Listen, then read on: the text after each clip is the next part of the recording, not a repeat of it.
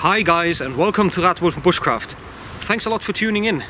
This video is going to be my personal try on the one stick fire challenge. And in case you haven't heard of that before, basically I'm supposed to go out here, collect one single stick, process that stick into tinder and firewood, build a fire from that, and then boil some water in it so I can have some sort of a brew, right?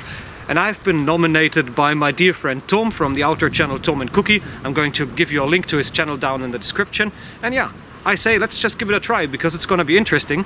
It's January, everything is damp and wet. If you take a look around here, it rained the last couple of days. So I hope I won't have too hard of a time finding some proper firewood. But yeah, let's just give it a try and see what we can learn from that, alright? Let's go!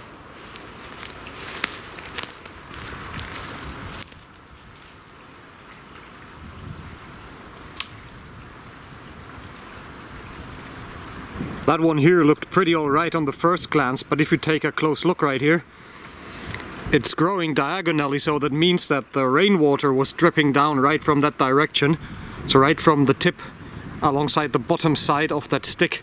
So that's soaking wet. Unfortunately I cannot use this. Look at this, it's way too moist.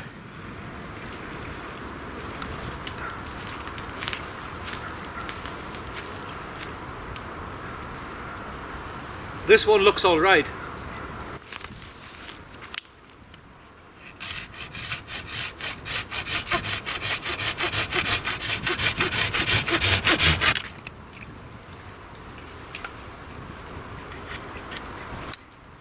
Alright folks, I don't know if you can see this well on camera, but the entire piece of wood is moist. It's not only the dark part right here that's just a bit rotten, but also over here. If I put my lower lip on there, I feel the moisture just right in the center of that wood, right next to the pith, and that's no good for fire making. But I will take this nevertheless because nothing goes to waste. Those are great for spoon carving, so that's something. But yeah, I think I have to go look for another piece of wood for the fire. Oh boy.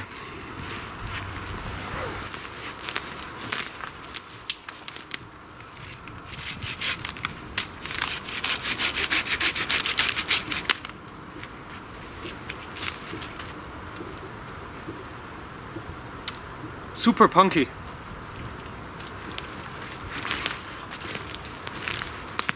It is kind of dry but super punky, so that's also useless.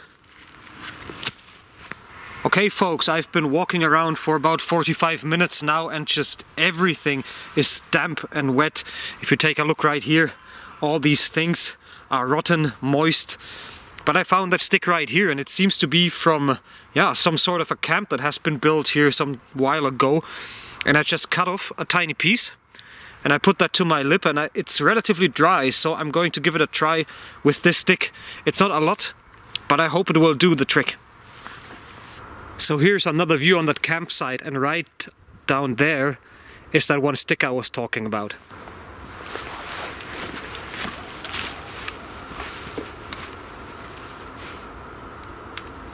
Not much. Okay, so to quickly show you the tip I was talking about, just put a piece of wood right here where your lower lip meets the rest of your jaw, right where this borderline of your lip is. And then you can feel the moisture within a piece of wood like that. It's a nice tip. Also, if you want to learn something about fire making in wet conditions, make sure to check out this video. I shot this quite a while ago, I think like 2.5 years ago, but it's definitely worth watching. But yeah, let's get to fire making, alright? That's what you're here for.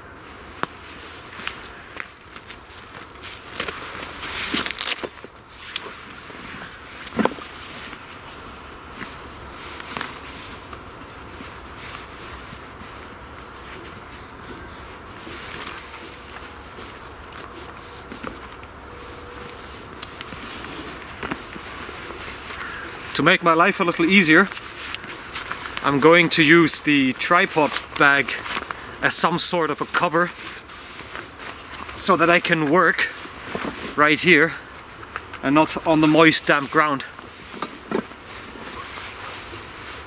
This from earlier, I'm not allowed to use this. cooking pot. cooks up. And a bit of water.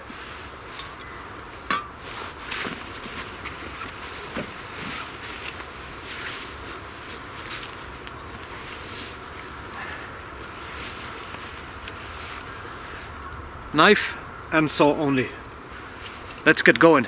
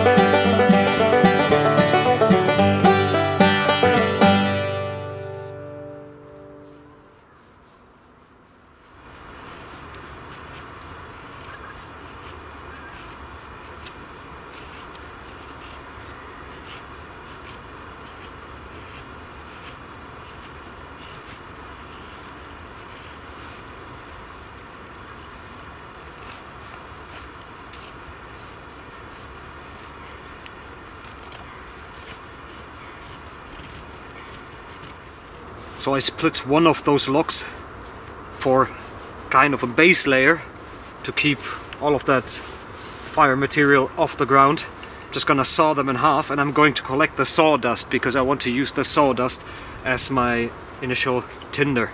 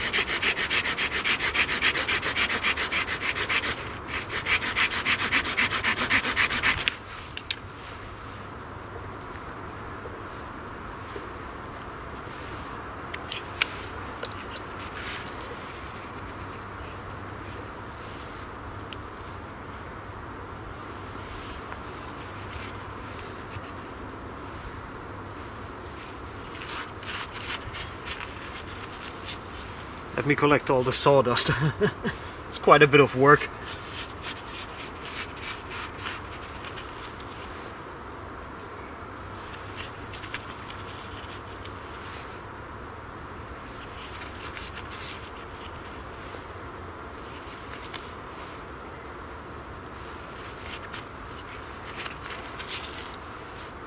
Okay, that's it. Here goes nothing.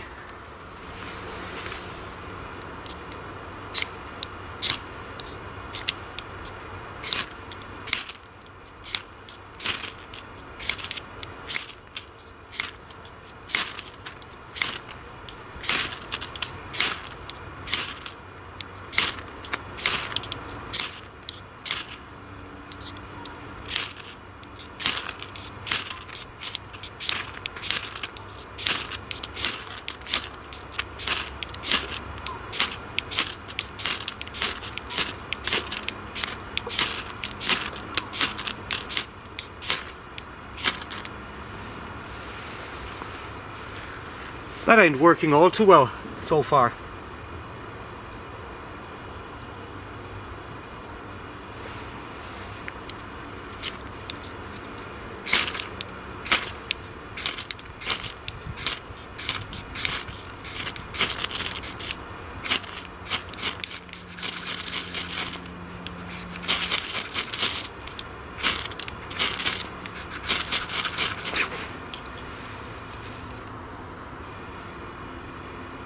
Let's try it like this.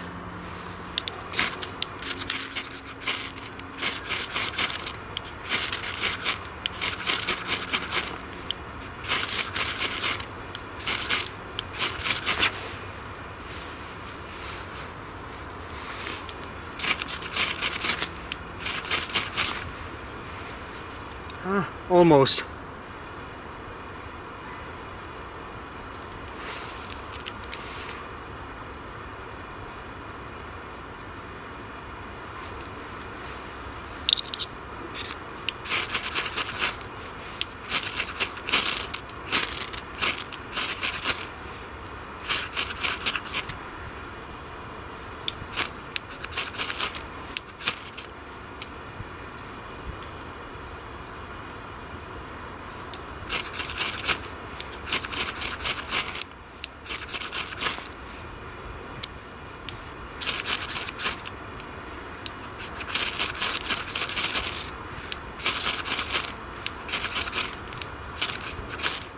That didn't really work as planned. So yeah, time to improvise. Trying to make fine shavings with the spine of the knife now to see if that works.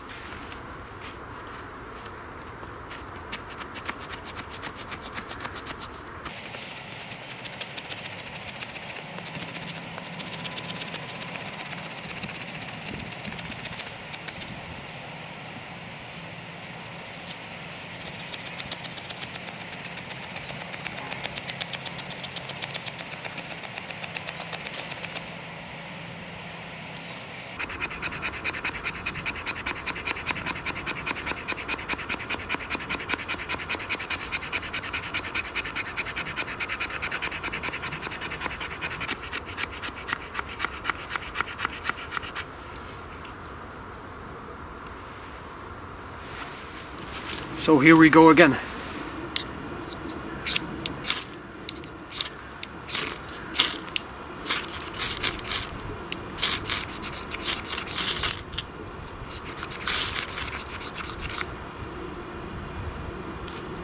Oh no.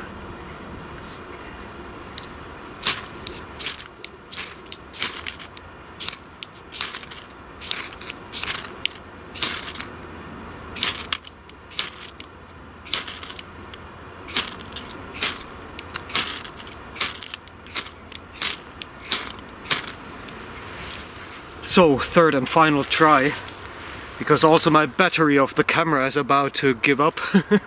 I got 19 minutes left, but hey, here goes nothing.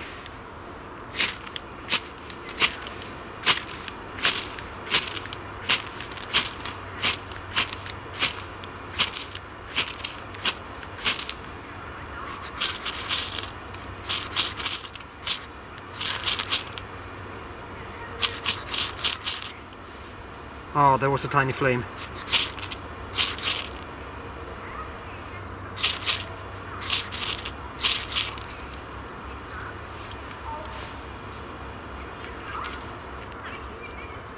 Oh, I lost it.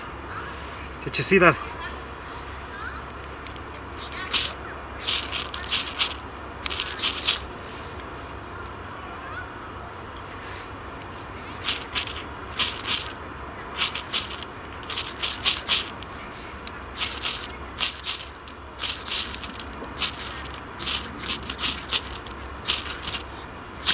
Well, I don't want to give up yet, so let's give it a fourth try. With extremely great care.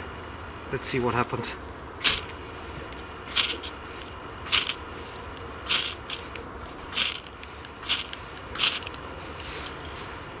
Oh, there was a flame again.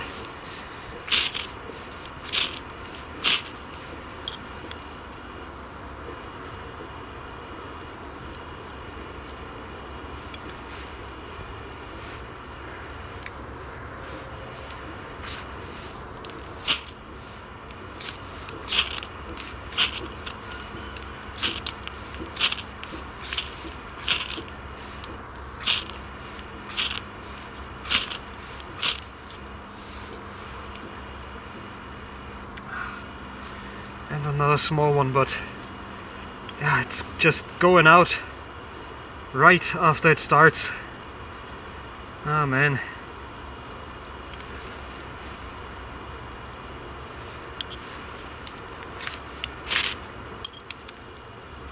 Okay, one final attempt. So here goes my final stick. I'm trying to make as fine curls as I can possibly make and see if that works. Wish me luck.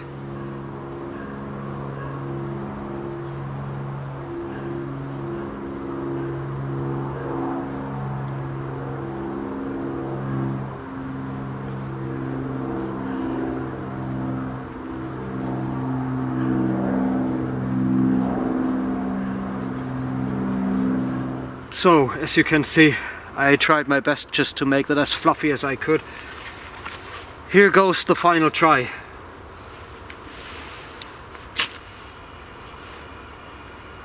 Oh, oh, oh.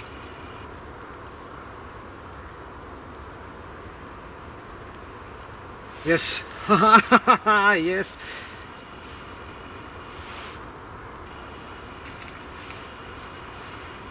Oh, oh, yo. Uh-oh.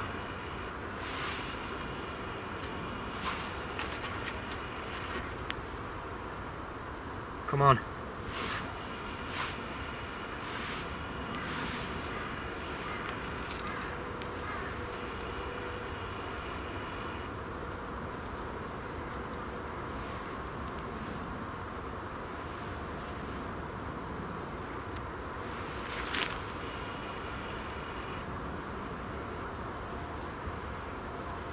Oh no.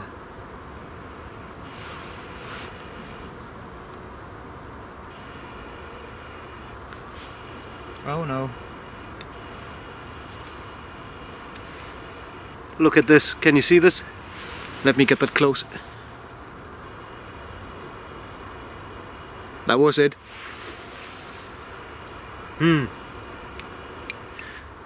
Okay folks, so in order to save you some time and to spare my own nerves, I'm just gonna call it a day, okay?